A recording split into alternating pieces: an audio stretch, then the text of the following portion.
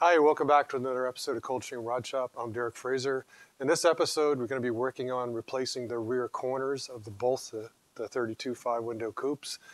Over here is kind of like what we started with. I showed in a previous episode of what I can start with. I had done a little bit of work on the other coupe before on this rear corner, but I'm actually going to replace it. Over here on the new York Coupe, I've taken all the bits and pieces out of the back that are rotted the rear pan, and I've begun work here removing this one corner. So I kind of removed most of it here, kind of to where I think the piece will fit. Over here, as in the previous episode, I had made one set of rear corners. I now have 3 complete rear sets. So I've got a spare, and I've got some trial pieces here in case I need to actually cut up and just repair one of the corners, because one of the corners is actually not in bad shape.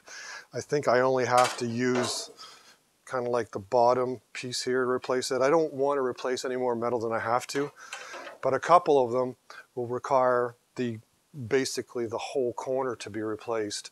So in this episode, I'm going to start fitting them. So this is this one. This basically is where that piece is going to approximately fit.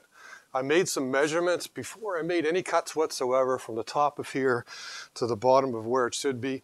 And I also have a friend that has an original 32.5 window coupe that's been sitting in his garage since 1972, basically an all original car, original running boards, and everything is intact. So I'm able actually to go and make an appointment and visit that gentleman and take some patterns off and make sure I have the exact measurements of everything. So right now I'm going to start fitting this piece welded in place. This corner we're going to work on it, and hopefully by the end of this video we'll have 4 corners done on these 2 5-window coupes.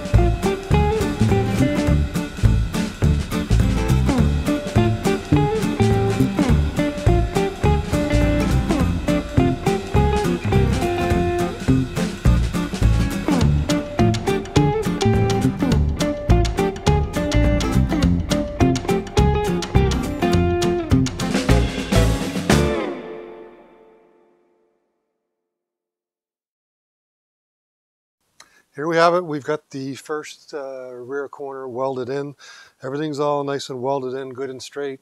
You would have seen previously that I would have tried the fender on here a couple times, basically dollied the edge up to make sure that the fender lip followed the fender itself. So one corner, it's pretty much dressed in. I don't know if I have to do anything else. I'll check for some pinholes or whatever. It's nice and straight. My measurements are up good for the first corner. I'm now switching over to the driver's side, or the passenger side. The passenger side wasn't as bad. I cut everything out. I'm going to have to put a new piece in here, but the rest of the metal all around it is pretty good. I do have a complete corner, but I don't want to use it. I want to try and use as much metal as I possibly can. So what I started doing was making just a bottom piece here. Now the bottom piece just consists of a bent flange, but because I didn't roll the edge, I actually have to shrink the top here to make it fit. So right now, that's about where I am. I've got a little bit more work to go before I can weld that in place. So I'm just, on this corner, I'm just going to weld the bottom in. There was a couple dents here that I've dollied out already. So I'm going to do this, going to do this edge, and then hopefully we'll have the second corner done. My attempt at putting the flange on the bottom of this corner actually didn't work out. It didn't quite have the right shape. So I basically had to resort to cutting up one of my corners, taking the flange off the side and the piece across the bottom to get the right shape. So right now, as you can see, I've got the bottom welded in, and just for mock-up purposes, and it's all welded along here and up this side and ground down. For mock-up purposes, I've put the rear pan on and stuck a lid in here just to make sure that we're into basically the right shape. The lid fits quite tightly on the sides, but there's still a lot of adjustment left to do on the body, but it still fits. So we're on track. We've got the right shape. Passenger side and driver side rear corners are all welded in. Now I'm going to go to work on the Moncton Coupe. So I'm going to start fitting this corner in.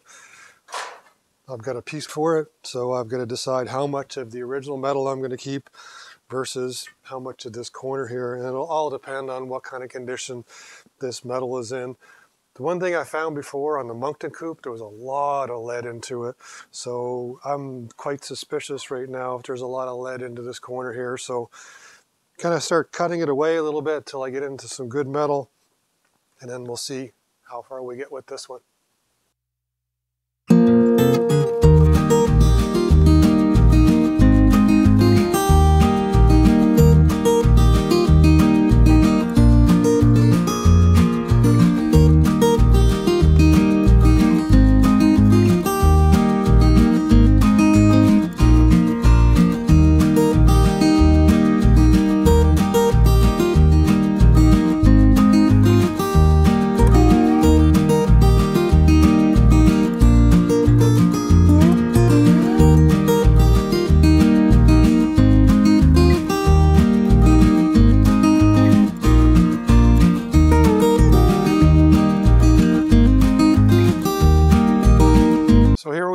Corner number 3 on the Moncton Coupe. As you just saw, I cut it off a couple seconds ago. Was debating whether or not to try and use some of the parent material, but once I looked at it, there was a bunch of lead into it. Kind of as I had said previously, the car it's got a lot of lead in it and a lot of thin spots. So I just decided to use the whole corner because basically I had formed these corners, you know, basically have the flow up to that point. This was the exception on this corner here because the metal was good enough just to weld the bottom on and do the lip. So this one, I left it alone. So this is welded in place. It's ready to grind. It's running out of time to finish the video, so the camera lady has to prep this for Thursday night. So this is as far as we're going to get actually doing the other side here. This was the original corner I'd done probably about a year or two ago. I did it on another video. It's not bad. It's just that over time you get better doing stuff, you know, practice makes perfect. So I was far more happier with these larger corners that I made, and I made a bunch of them up. So I decided to cut that piece out and weld this piece in, and I get a much better fit, much better flow with the lines. There's less distortion in the metal, and of course each time you put it in, you got to check and make sure that the fender fits in the fender well, and you get a decent gap all the way around. Now these welds still all have to be dressed, they all have to be dollied, and actually take any imperfections out of them. So this is just as far as I can go for this video to finish it off this week. Doing the 4 corners on the Moncton Coupe and the New York Coupe was actually, it was quite a bit of work getting those in. We have that one, the New York Coupe, kind of mocked up. The next steps, like I said, I'm going to grind off these welds, and on the next episode kind of work on all the intricate little pieces that go inside here, including the sub-rail extensions, which are not the same for a 5-window coupe, so I'm going to have to make those up. But I've done that before. We'll do a quick video as part of it, either on the next one or the following one. But that's it for this week. Please like, share, tag, subscribe, and comment. So there, I got them all. Everybody have a great week. Take care.